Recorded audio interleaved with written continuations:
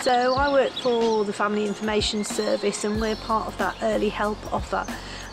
It's very much about working with families to meet the needs that they identify.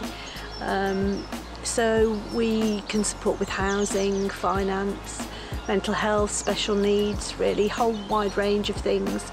Sometimes we access charity grants for them to support their needs, but it is very much about looking at what it is they want as a family, what they need to address the challenges they're currently facing, and supporting them to take control.